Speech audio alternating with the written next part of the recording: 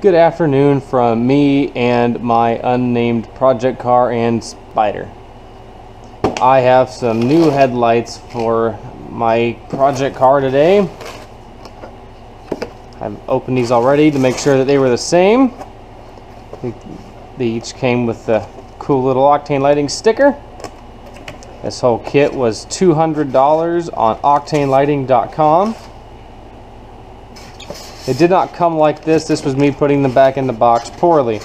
So Octane Lighting does not get a knock for that. This kit came with LED headlights.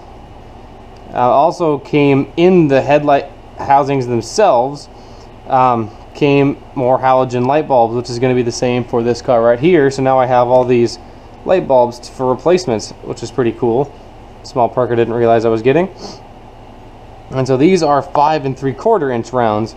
Got these because they have a metal back and they're glass, so they won't fade with time. You know, when the sun ruins the plastic. So I'm pretty excited about that. They also came with a little adapter, as I bought all 4 because this car has 4 headlights. The outside 2 are low and high beam, and the inside 2 are only high beam. So the high beam one only has 2 prongs, so you plug this into your wiring harness.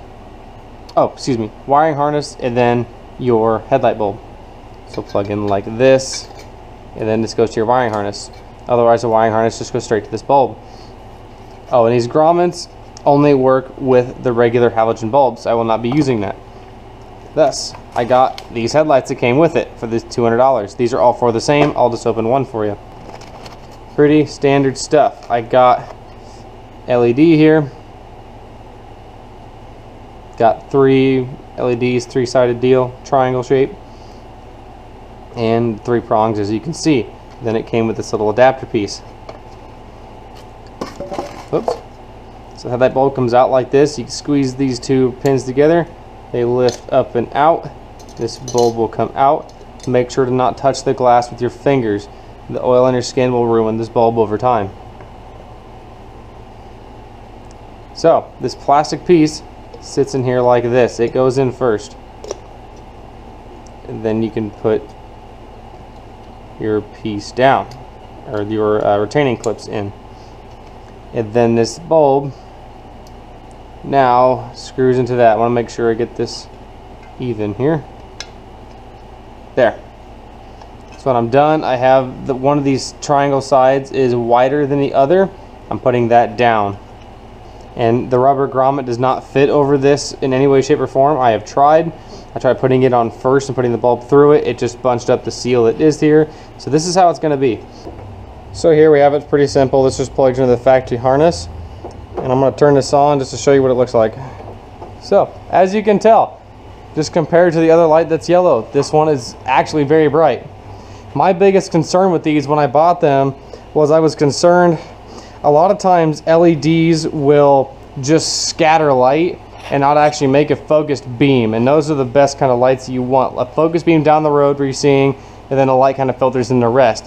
When it's just perfectly scattered light, it just gets slowly dimmer and dimmer, dimmer, dimmer, dimmer as it goes out on the road. And I absolutely can't stand those. I have a hard time seeing it night the way it is. Those are the worst. So I was happy when I plugged this in. This has a very nice focused beam, and having all 4 of these on with the high beam, I am stoked. This one right here is 18 watts, and the high beam is 24 watts. So I'll go ahead and turn the high beam on here. And as you can see, the inside lights are on with the high beams. That one is blown out. That's why I got onto this. So you can see the 24 watt one has an even bigger beam, and it's even brighter yet. The next thing is I did some nerd math. These old cars do not have relays to run the headlights. All 4 headlights are going through the headlight switch. Their power is all coming through the headlight switch. When you have all 4 of them on, that is 60 watts each. Add those all together, 60 plus 4, 240 watts, I believe. You divide that by the voltage they're running at, in this case 12. That gives you 20 amps. That's how you do voltage, watts, and amps. So you have 20 amps going through that switch. This, on the other hand, 24 watts on the high beam as opposed to 60. 24 plus 4 is 96, I think.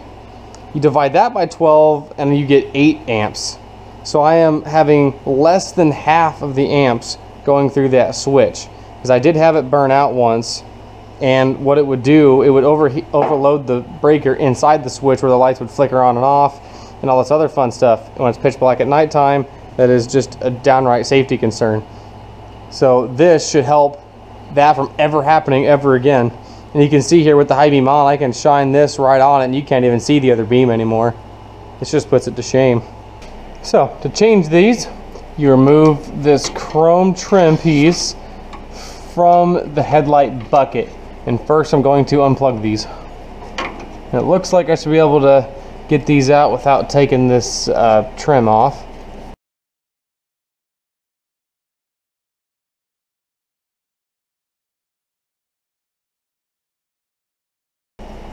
There you go. Once you remove these 3 screws, this trim pops out along with the headlight assembly.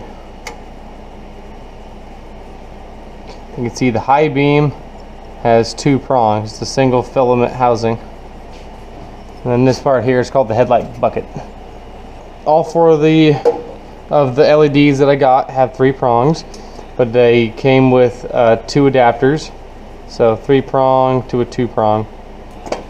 So once again, these housings have 3 tabs here, here, and here, and these are for alignment purposes. And there is a top and a bottom. You'll see that on the glass. This top right there. Feed this wire through. There. And see how I can't twist it back and forth? Those are the grooves for the housing that it's sitting in.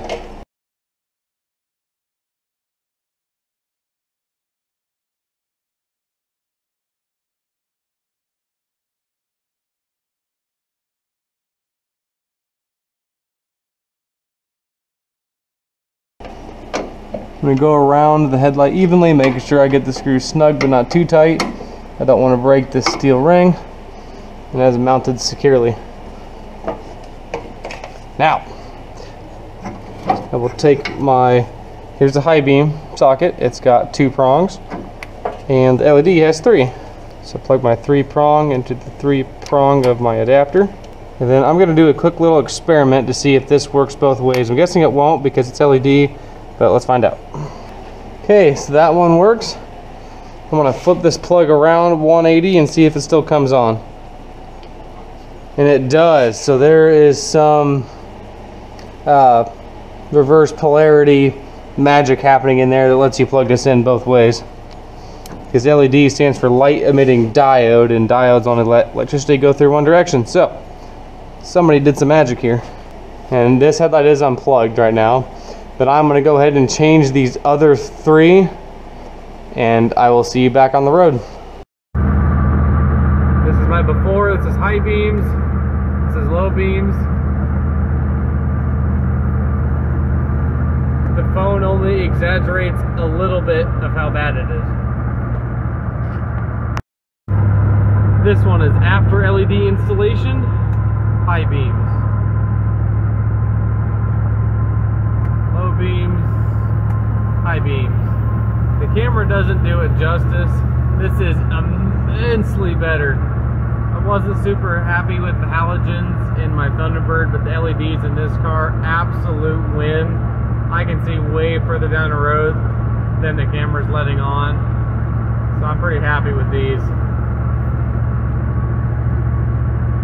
If you like the video, if this helped you out in any way, feel free to like and subscribe.